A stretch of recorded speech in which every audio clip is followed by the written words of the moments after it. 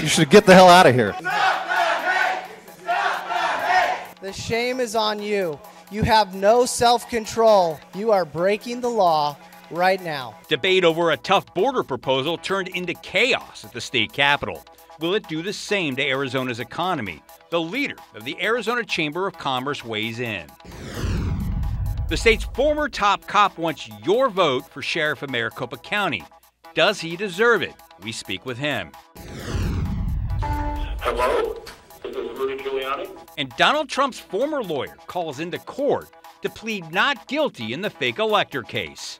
Now on Politics Unplugged. Good evening. I'm political editor Dennis Welch. This is Politics Unplugged. And Republicans in the state legislature took a big step this week toward putting an immigration enforcement measure on the November ballot. Governor Hobbs warns if it passes, businesses will leave Arizona. What does the business community actually think about HCR 2060? Joining me now is Danny Seiden, the president and CEO of the Chamber of Commerce and Industry. Thank you very much for joining us here today. And I've heard that you've been quoted as saying you've got some issues with this bill. You've also said that this is a federal issue that Congress needs to deal with. The question for you then, if you think Congress needs to deal with this, they have shown over and over again that they're not willing to deal with this. So why should Arizona wait for Congress to act? Well, Dennis, thanks for having me on, and you're correct. I mean, the only reason we're having this conversation is the federal government has failed in their job of protecting our borders and securing our borders. So that's why we're having this discussion. It's only reasonable that a state legislature will look to do something where the federal government has failed, and we saw it in Texas, right? SB 4 was kind of the precursor to this, and is in a lot of ways tied to this measure. But let's talk about the measure. Why does it matter so much? Why in Arizona are we focused on this right now? It could be that illegal immigration is the #1 issue in almost every single district, every poll we see, and the #2 issue isn't even close anymore. So I think these members are trying to address a problem that should have been addressed by the federal government. And why is it the #1 issue? You look at what's coming across the border. Look at fentanyl. Fentanyl right now, today in Maricopa County, 3 people will die from fentanyl. County Attorney Rachel Mitchell has said that the majority of the country's fentanyl is coming in through Arizona. So these are a lot of the fentanyl is coming through the ports of entry and is being carried by Americans from across the border. A lot of that's a lot of it's coming across. A lot of it's being interdicted that's coming over illegally as well. And again, we're not stopping enough of it, and it's a real problem. That has its own cost. The Common Sense Institute has estimated, this was 2022, that fentanyl has hurt the state of Arizona to the tune of $53 billion in cost. So that's expensive as well. So that's why we're talking about this. That's why we're here. Now, again, now that we've talked about why, let's talk about the what. The what is this bill, and the process has gone into it. It's a referral, right? And that needs to be said. It's a referral, and what it does is it empowers local law enforcement to enforce federal immigration laws, because it makes it a state crime to come here illegally or enter Arizona illegally. There's been some issues raised about how do you enforce this statewide. There were also some concerns that were amended on the floor about protections for the deferred action or childhood arrivals, the dreamers, so-called dreamers. But basically, in a nutshell, the big takeaway is in allowing local police to enforce federal immigration law. No, that's true. Thank you for bringing that up. Senator Ken Bennett deserves a lot of credit for removing those provisions addressed to the docket. Those are children who were brought here. They followed the law. They've checked in. They've done everything. That's a population of over 24,000 in our state who are going to work and being valuable members of Arizona's economy and of our citizenship. And, it's important to note this, too. The voters have already addressed the DACA issue in Arizona. They wanted to give them in-state tuition. Sure. So we see them as a valuable group. What the bill does, that you mentioned, it does create this state crime, and that's a little bit concerning because it's going to the ballot. And now when something goes to the ballot, as you know, Dennis, voter protected. Voter protected. So within the language, we are trapped forever. The legislature cannot go in there and address these things. They cannot modernize it when it needs to be modernized. So that's not the preferred method of legislating something like this. Now, Senator Shamp tried to do it legislatively. It didn't work out. So here we are with the ballot referral that has some potential bad consequences in terms of unfunded mandates on our law enforcement. I know you're going to have them on later, but Colonel Milstead and I, during the Ducey administration, when he was the head of the Border Strike Force, we went to Washington, D.C. We fought and lobbied Congress to get our local law enforcement reimbursed for the work they're doing on the border now for housing immigrants in their jails. And you know what? We never got those amounts. The federal government is already behind on what they owe the state of Arizona, so this is going to be even more of a strain. So if this was to pass, and look, if it goes to the voters in November, it's got a pretty good chance of passing. I mean, it is one of the top issues in Arizona.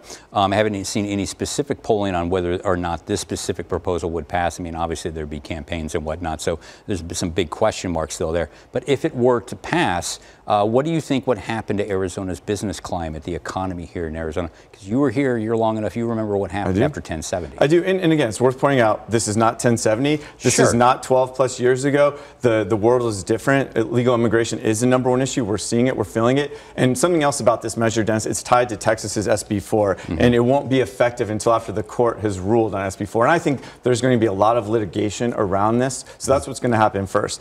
But secondly, I want to note a couple of things. I've seen a lot of the other business groups come out with these extreme statements of how this could destroy the economy and how it could hurt our workforce.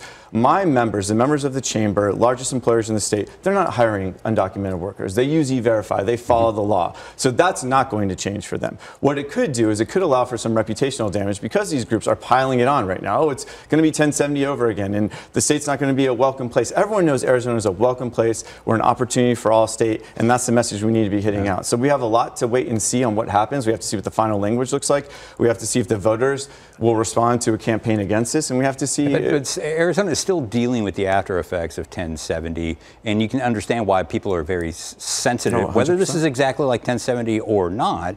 I mean, you've got a Maricopa County Sheriff's Department still paying out hundreds of millions of dollars because of racial profiling abuses in a prior sheriff's administration. And Sheriff Joe isn't here anymore. The federal monitor stayed in through Sheriff Penzone. I think that's been a tough situation for Maricopa County to deal with. But again, 1070 isn't around, and we still have that federal monitor. So you're right. There's a lot of training issues for law enforcement. There's a lot of how do we implement this. It should be noted, Dennis, the bill did get a little bit more narrow this week. The probable cause seems to be tied mainly to witnessing someone crossing the border illegally. There is some broad language in there. There's some odd language, and that's why I think the courts are going to have a field day. This is going to be litigated for a very long time.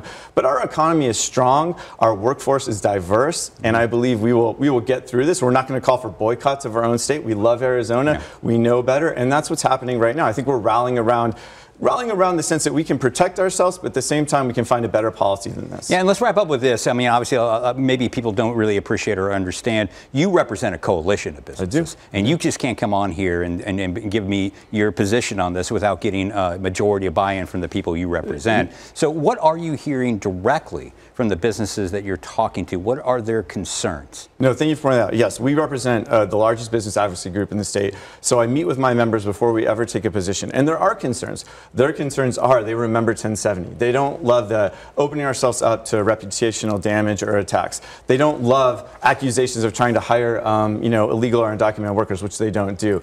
But they also don't love fentanyl. They also don't love watching their employees suffer through this. Like I said, I mean, 3 people in Maricopa County are going to die today. So they understand the state is trying to address a failure of the federal government. But what my members want is for the right people to handle this, for the federal government to step in, to pass the legislation needed, and to get more legal immigration, Dennis, because we do need workers. We need legal workers. And so we need to increase the flow of legal immigration. All right, we're going to have to wrap it right there. Danny Seiden from the Chamber of Commerce, thank you very much for stopping by here. And still ahead, the former head of DPS now wants to be Maricopa County Sheriff. I'll talk with Frank Milstead when Politics Unplugged continues.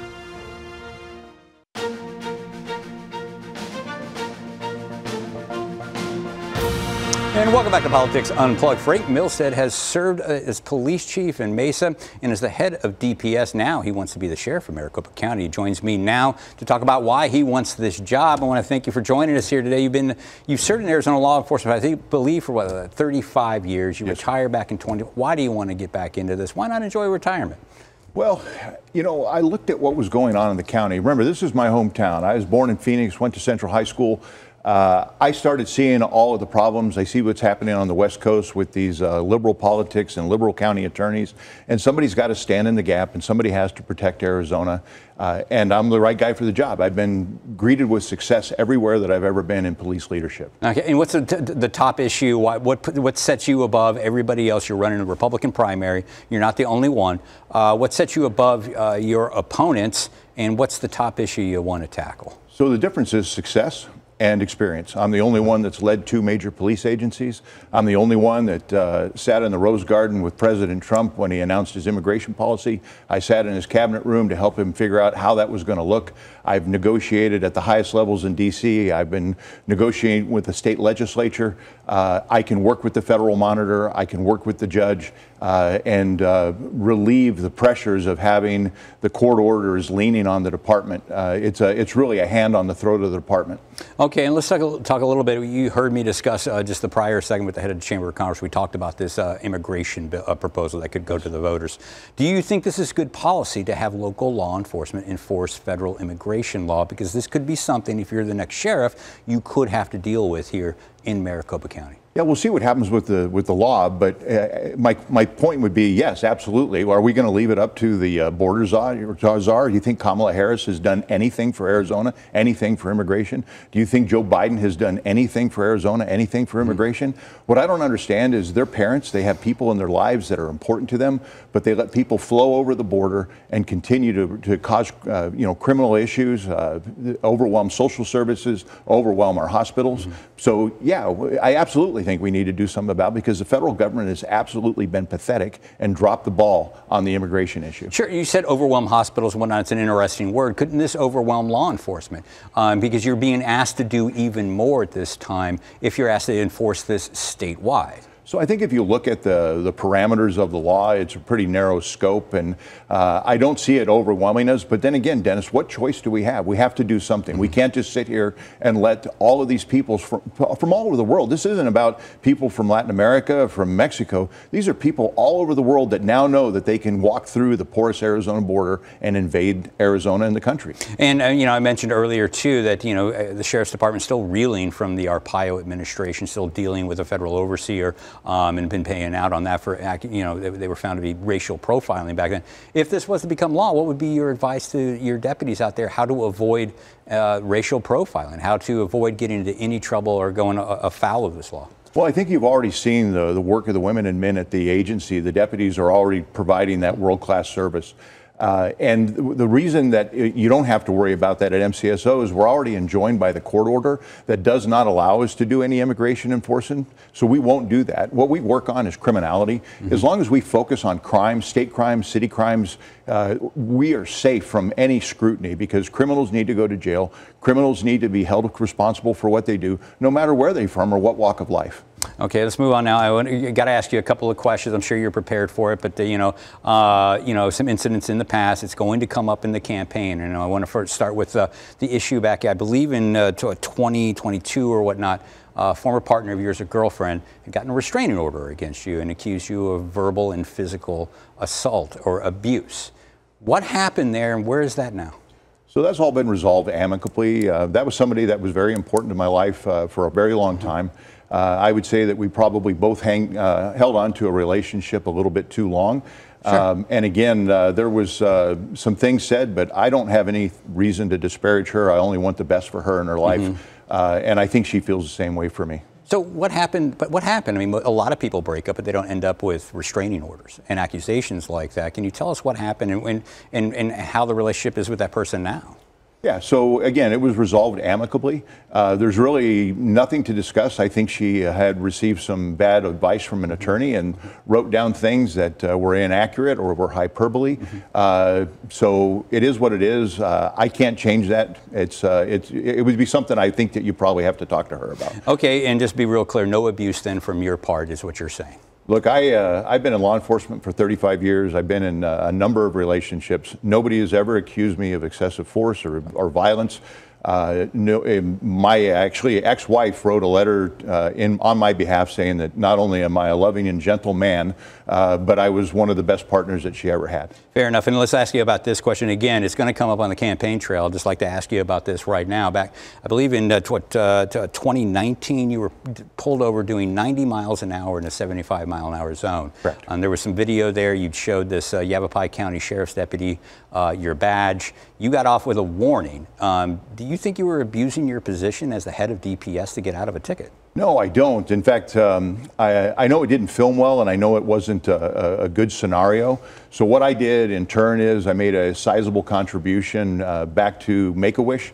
Sure. Make-A-Wish is a charity that's near and dear to my heart, having that it started at DPS when my dad was a DPS director. Mm-hmm. And if you go back and watch the video, it's a very back and forth conversation. And again, I don't think it filmed well, but the idea that I was not issued a citation, I wanted to make sure that I used money somewhere else.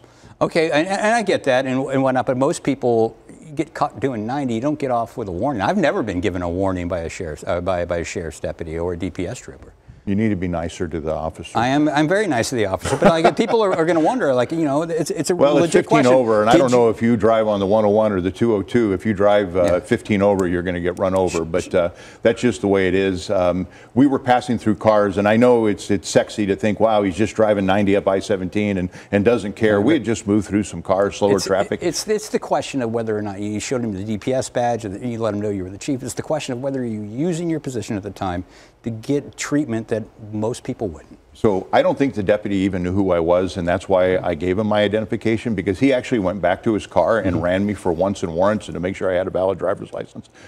So it was just trying to explain what was going on. If you also recall, my fiance at the time had said a lot of things to the deputy, and I was just trying to clear that up because I think he was confused. All right, I want to thank you for stopping here and taking the hard questions. You're always welcome back here anytime. Frank Milstead, Maricopa County Sheriff's candidate. And up next, I'm bringing in our panel to talk about all of this week's major headlines, including Rudy Giuliani's plea by phone in the fake electors case. That's next here on Politics Unplugged.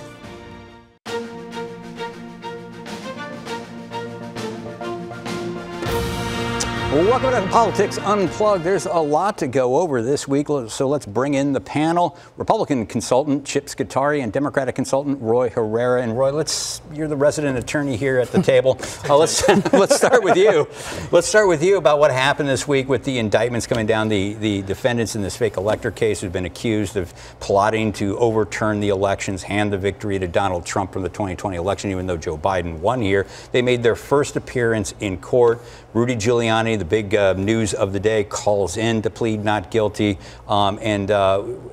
Actually, the prosecutors sought and got a $10,000 bond against him. Talk to us about what that means and why that's significant. Yeah, so as you mentioned, the defendants had their initial appearances in which they had the opportunity to plead guilty or not guilty. Unsurprisingly, they all pleaded not guilty. Rudy was an interesting one because he did call in. He failed to use his mute button at times and went to the restroom during it. So there's a lot of things unusual about it. But I think the bond we're talking about here was caused by the fact that the prosecution had a very difficult time serving him with the indictment. And you know, seemingly he doesn't seem very mad about that or sad about that, and so therefore, they asked for that. And yeah, he was actually taunting prosecutors, going on to social media saying, if you can't find me, it also means you can't find votes. And then he tweeted out something from an 80th birthday party where the prosecutors from Arizona then served him immediately after that. It's just kind of a crazy event. And Chip, let's get your take on this. I mean, is this more par for the course? Does this change anything now that these so-called fake electors are in court? Does this change anything politically moving forward? Well, first off, I think maybe Rudy, America's mayor at one point, he might have been overserved at his 80th birthday party, so he was struggling that day. But I think it will, while these, the fake electors will say it's not a big deal, they pleaded not guilty, as Roy said, it is a big deal because now the rubber hits the road.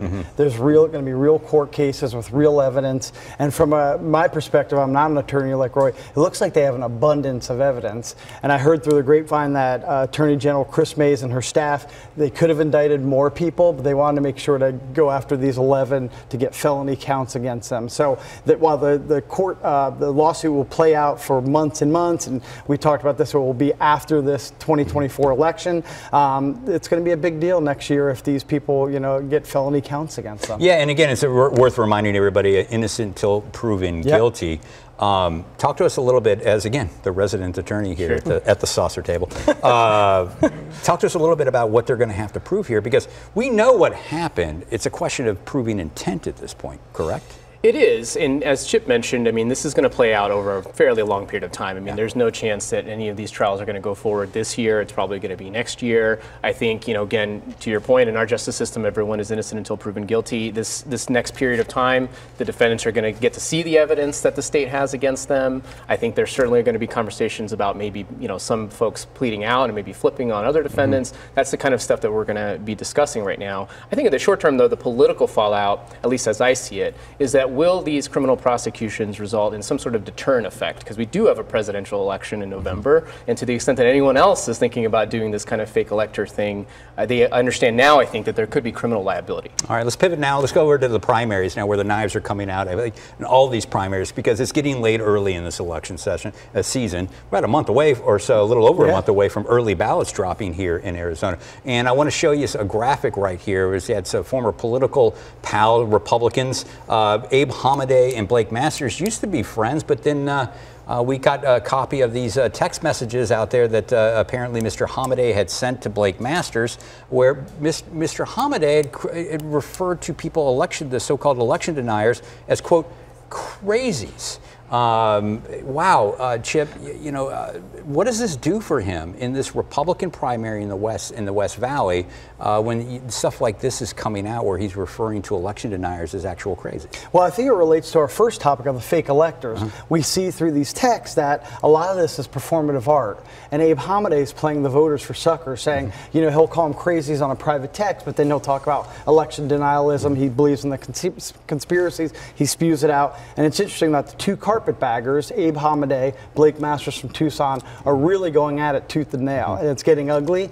And I think this could open up a lane for Speaker Ben Toma or for Trent Franks even. Because these two guys are going to go at it, and I think, the war chests are showing Abe Hamadeh is struggling to raise money. His campaign's in a little bit of disarray, so this could really hurt. Now, I'm not forgiving Blake Masters for, unveiling a private text. You do that if you're really friends with somebody, you keep texts private. But this is, I guess, all is fair in love and war. Yeah, I think Abe Hamadeh forgot the first rule in politics is you don't have any friends in politics out there, right? I mean, I guess you do. I mean, how do you see this shaking up out there? And to actually see this kind of evidence or see this kind of text message and exchange going on between Abe Hamadeh and Blake Masters? Well, I think the first lesson, and you just referred to it, is you can't trust anybody in politics. I mean, we saw that with Carrie Lake, leaking her conversations with Jeff DeWitt. And I mean, these kinds of things happen, so you got to be very careful what you say and what you text. But, to Chip's point, I mean, I think this shows that he obviously, Abe Hamadeh, has disdain for his own voters, in private at least. And it doesn't surprise me. I mean, he calls them crazy because I think he knows, underlying it all, that there is no basis for some of these election denial claims.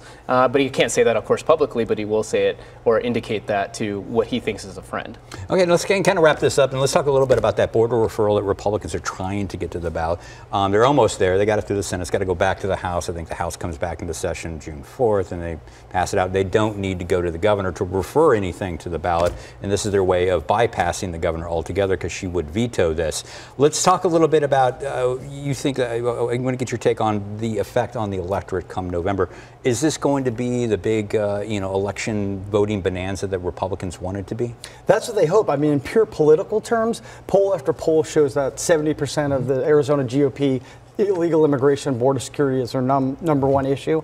I also believe that Republicans want to counteract the access to abortion constitutional amendment that will be probably on the November ballot. They want to get their voters out. But as we've seen with Texas and SB4, we don't know if this is legal. I think you had the head of the Arizona Chamber of Commerce on. My biggest concerns are who's going to pay for this? How do you do all the unfunded mandates? And is this the right way to go? This is a federal issue, not a state issue, as you know. Yeah. And I want to hit the attorney up one more time on this. Do you think this, as a Democrat, as an attorney, do you think this is going to be challenged on the single subject rule? It probably will be, and then it's going to be challenged on other constitutional grounds, just like the Texas law is being challenged. And of course, the bill has some provision in it that says that it won't go into effect unless there's a decision on the Texas matter. But I think politically speaking, it is unfortunate because I think it does tarnish, as Mr. Seiden said earlier, the reputation of Arizona. It could lead to racial profiling, and I hope that voters vote against it. All right, thanks for joining us here today. But that is all the time we have. Be sure to join us next week for more Politics Unplugged. Good night.